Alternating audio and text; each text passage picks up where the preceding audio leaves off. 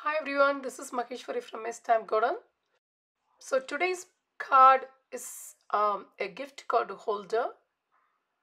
You can just keep a money or any gift card or a small piece of cardstock inside.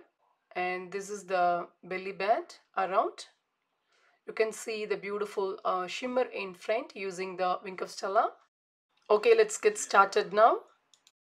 I'm just getting my base card as balmy blue with some designer series paper, which is from the storybook Gnomes. And now I'm just going to get my paper trimmer and I'm just going to um, do my scoring line. The first scoring I'm just doing at 6.4 centimeter on 21 centimeter cardstock side and rotate, and I'm just going to score again at 5 centimeter. So if it is in inches means it's 2.5 inches by 2 inches. So that's the scoring are done. Now I'm just going to fold all the score lines and make sure to burnish all the lines. The next step, I'm just going to attach the designer series paper to the bottom first. Make sure it's lined perfectly. You can use any side of the DSP, but I just want to go with the balmy blue. And the next step, I'm just getting my trio punch and I'm just using the corner here. And I'm just punching the cardstock. And the next one, I'm just going to do the same thing using the designer series paper as well. So once finished, you can see I'm just going to glue the DSP like this. So before that, I'm just going to emboss the cardstock. I'm using the Timber 3D embossing folder to emboss only on the flop. Okay, so let me do that aside. So once I just finished, I'm just going to insert the basic weight cardstock inside. Maybe you can use only half of them, but I just accidentally cut the full cardstock, but it's okay. Make sure the basic white is centered. You can stamp any sentiment here, but I just don't want to. Now I'm just going to add some glue only on the sides because we are going to use it for the keeping money or gift card holder. Yes, it's looks okay now. The next thing, I'm just going to attach the designer series paper on top.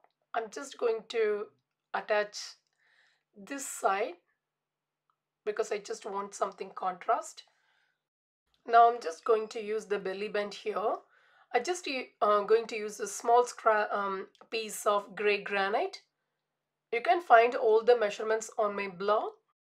So before that, I'm not doing any scored line here. So then I just already having the wonderful snowflakes and the gnomes from the designer series paper. I'm just holding my gray granite cardstock here and I'm just um, wrapping around itself because I just don't want to do the score line before and do that. I always feel that's it should not be too tight, So I'm just wrapping around like this and then I'm just having a look how it's going to look. Yes, I'm just going to attach like this. So let me get my glue. Now I'm adding glue on only the one end and I'm just pressing and it's fine now. And then the next step, I'm just going to add glue only to the center of the snowflakes. That's enough. Just to give a little pressure, that's more than enough. The next step, I'm just going to add the stamping dimensional here and stick it to the center. The next step, I'm just going to stamp my sentiment using the stamp set merriest moments, and I'm just using the sentiment seasonal greetings, and I stamped using the ink Pacific Point. Once I stamped using in the scrap piece of basic white, I'm just going to fussy cut that, and I just made a bow using the Simply Elegant silver trim, and I just attached to the middle of the gnomes here using the glue dots, and then I'm just going to attach the sentiment top using stamping dimensional. I'm just using the corner pieces of the dimensional here.